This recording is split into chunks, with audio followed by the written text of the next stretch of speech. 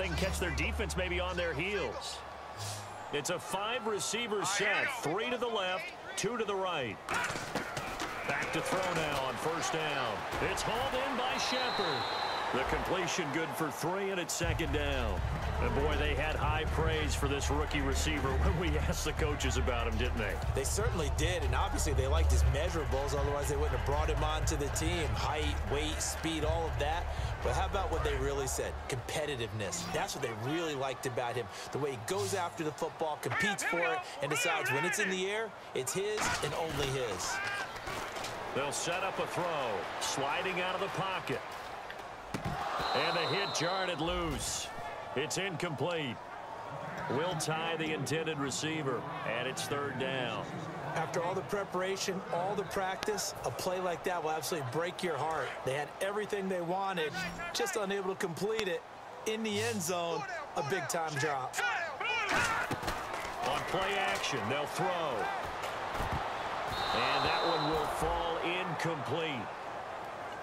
Clock here now just under 30 seconds to go in this first half. Robbie Gould on now to try the field goal. This just a 35-yard attempt from the left hash.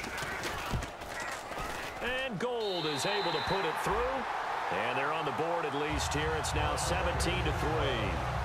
So a field goal here, they're still down, but they put a dent into that lead before the break. And that's got to feel good because now they've seen that they can put some more points on the board, and that gives them a whole second half to get back to where they want to be, and that's in the lead. Andre Roberts now to return it. And he'll be brought down at the 23, make it the 24-yard line. And Detroit getting set to go now. And with time quickly fading here in the second quarter, not sure how aggressively, offensively they want to play this. I think we'll find out just how much they trust their guys in this situation if they decide to take a shot. Here's Riddick. And he'll take it ahead to the 28-yard line. Now hold everything here. We're going to get a timeout by the offense. It's just their first, so they'll have 2 remaining here before we get to halftime. They'll come out in the pistol. They'll send a receiver in motion to the left.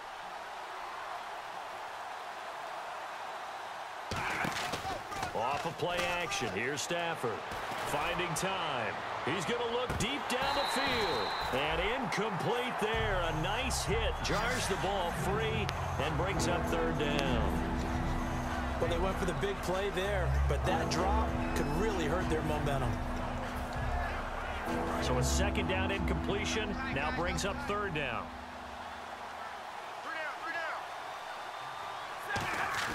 Throwing on third down, Stafford. And able to find Green. Now whistles come in. We're going to get a timeout here by the offense. So that means they're down to 1 remaining here as we head toward halftime.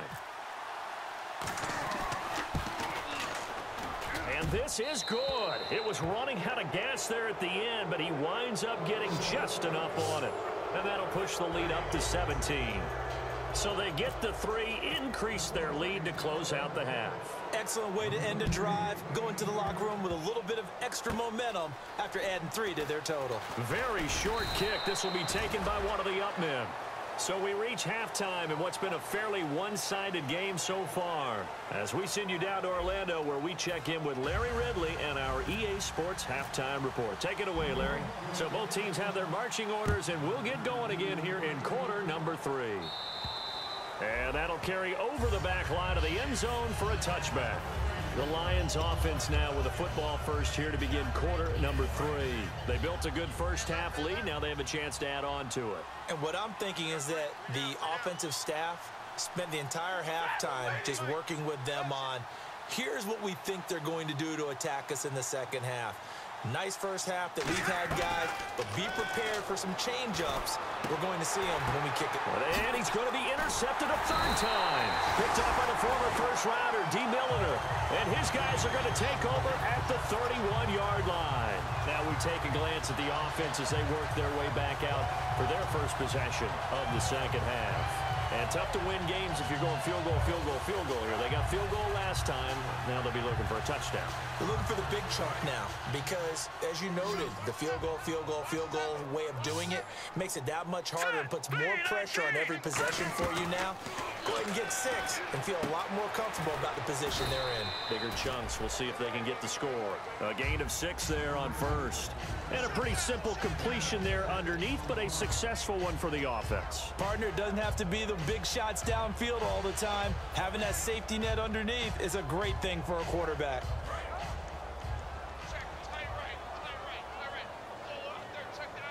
They come up in an offset eye. And they'll go on the ground. And not much. Maybe a yard down to the 23. I do know from experience that when you slow down someone's running game, you're now doing the dictating on defense. And guess what? Now you're getting ready to tee off on their quarterback because they have to throw it all the time. But you still have to be alert for the draws and other plays of that nature to make sure you don't get hurt. They'll go to the air here on 3rd and 2. And he's got Will Tye complete. And he will take it on in for a Giant touchdown. Will Tye, his 3rd touchdown now on the year. And the Giants use the short field to their advantage as they cash in for 6. It's up, it's good. That'll make the scoreline 20-10.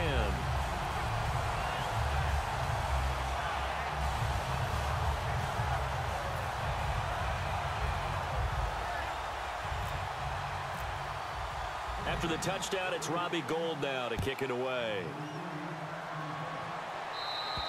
And this will be a touchback as that sails over the end line. And Detroit getting set to go now.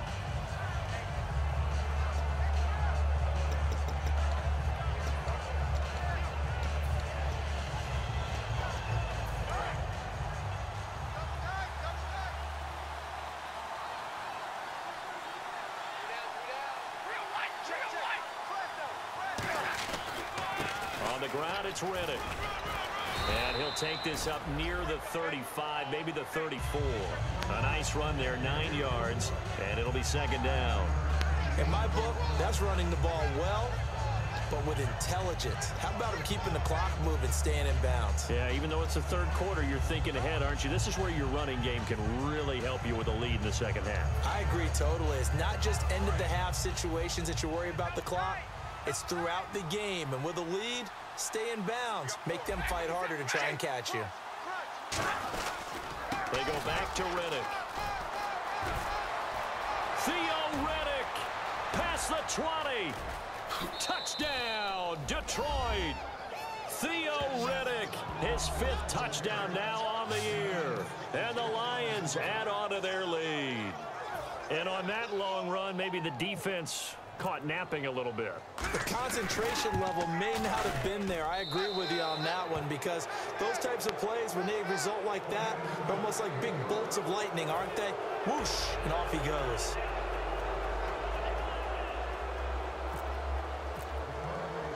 Here's Martin now following the score as he'll send this one away. This is taken just shy of the 10 here.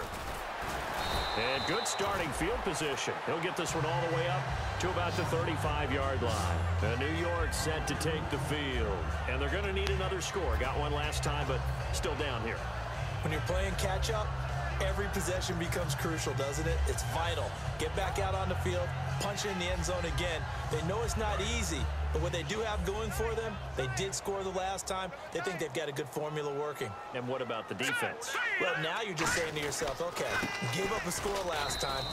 What adjustments do we need to make to slow them down now and get the ball back for our own offense? Is it more pressure? Is it more zone? What do they have to do? They're trying to figure that out themselves. We'll see if they can figure that out right here.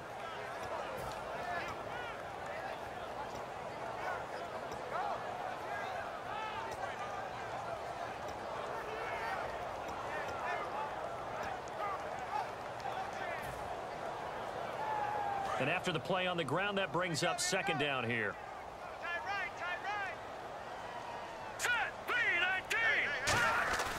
They'll look to throw. And he slings one that's incomplete. He was looking for Odell Beckham that time. And that takes us from 2nd to 3rd down.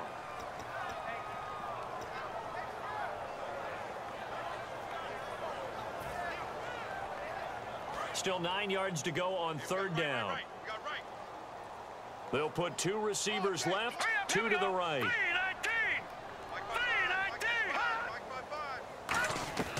On third down, he'll drop to throw. It's caught. Shepard. And he's got the first down yardage as he brings this up to the 47. What I love about watching the passing game nowadays is that the one-dimensional receiver is really starting to leave the game. You've got to be able to do it all. Of course, you got to run fast. Of course, you got to catch the ball. But route running savvy and toughness, there's a premium for all of that now.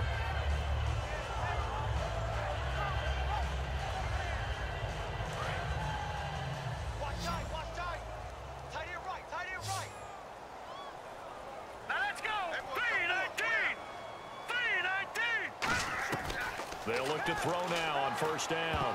And it's incomplete. It's always tough for the guys throwing the football when they think they've got a completion and the ball's almost there, and then someone sneaks a hand or two in and bats it away. And on 2nd and 10 now. They come out 5 wide, 3 of them to the right side.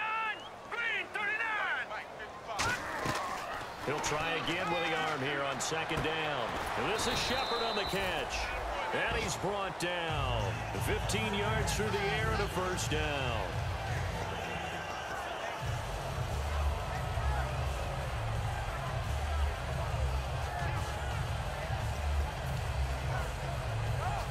First down and 10 now for the offensive group. And some extras coming up on the line here, readying for the blitz.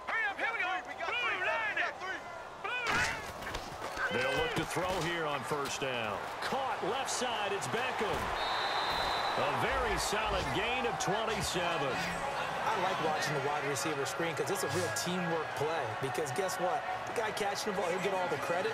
But how about the people up to block in front of him, either fellow receivers or offensive linemen? That makes that play a really nice timing play, and sometimes it can break big. And now a first down following that long gain.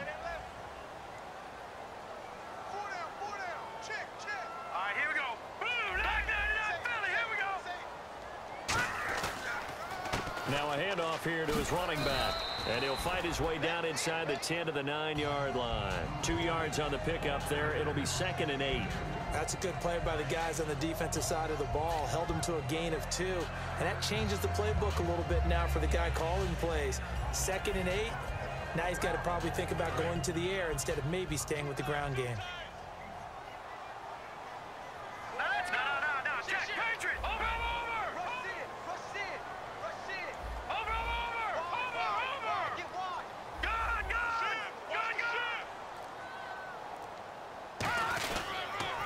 Now they'll run it on the toss. And they go the wrong way on this one. Losing yardage back at the 12. So he loses 3 yards there. Now 3rd down. Oftentimes when you're not winning at the point of attack for an offensive line, maybe they're getting out physical. Spread things out a little bit, make it more of a one-on-one blocking scheme. Then you don't have to win it physically. You just have to win it by position. That may open things up for your running backs. Out of the gun now on 3rd down. And incomplete. The contact made the ball roam free and brings up 4th down. We know it's not an easy job to go out and catch passes when people are trying to tackle you and knock the ball away. But the bottom line is, that's a pass he's got to have and a pass he should have caught. So out comes the field goal team now for the 2nd time here today. And Gold is able to put it through, and that will close the gap down to 14. So in the end, they had the ball for 10 plays, but the drive only yields 3 points. Yeah, they were able to move the football, but the defense stiffened once their backs were to the end zone, and they were able to hold them to just 3. Now it's Gold after splitting the uprights to kick this one away. And they will not get a chance to return this one as it's through the end zone for a touchback. Now the Lions offense, they get ready to head back out there. And that recipe on their last drive that resulted in a touchdown looked pretty good, so they'll be hoping to do that once more. And it takes me back to when we sat with the offensive coordinator and the head coach. They felt pretty good about their game plan and thought there were some holes in the defense, and they exploited them the last time out. Let's see if they can come back and put together a similar drive. And we'll see if they can do just that. Now a play fake here on 1st down. He's going to get this one out to his fullback. That's going to go as a loss of a yard, and it'll be second down. And never good on a pass completion there to go the wrong way. Lost yardage. No, for some reason it seems